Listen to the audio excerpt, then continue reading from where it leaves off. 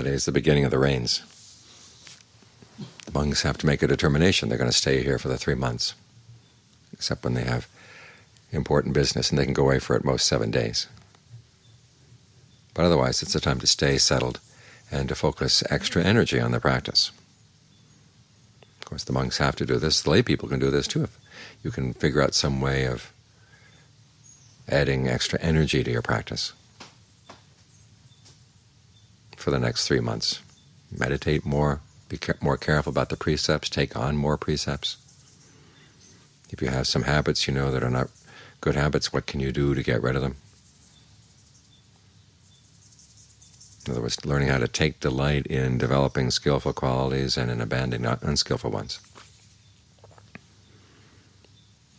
So it's a good day to take stock. And where are you strong in the practice and where are you weak on the practice? The Buddha calls this attanyu, having a sense of yourself. And then you build on that sense of self to make your range of skills in the practice more complete. The important thing is use some discernment in choosing areas that you want to focus on and figure out what would be a useful way of overcoming that unskillful habit.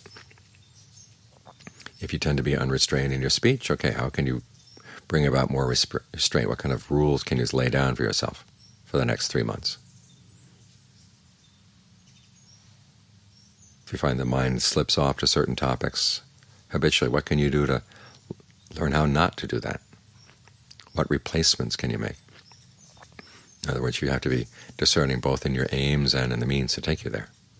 And then once you've made up your mind that this is going to be the proper thing to do, then be true to it for the next 3 months. This is one of the reasons why they do this for the 3 months. It's not like you're taking a vow for the rest of your life. You're trying it out to see if it works. You're willing to let go of anything that gets in the way of your vow. Even some of your cherished pleasures you realize you've got to give up, because we're looking for something bigger. As the Buddha said, the sign of wisdom is when you're willing to abandon a lesser pleasure for the sake of a greater one.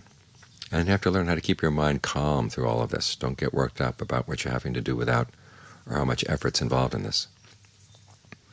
Do your best to keep your mind calm and serene as you're following through with this.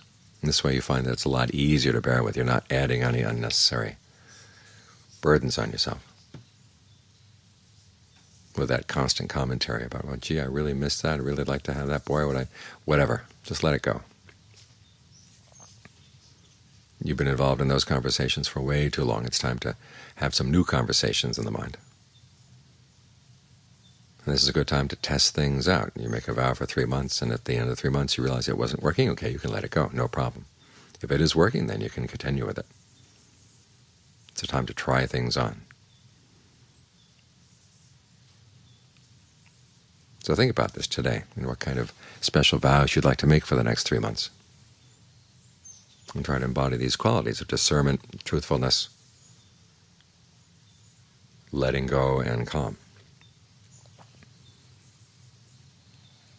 And see how a change in your behavior can really make a change in your life.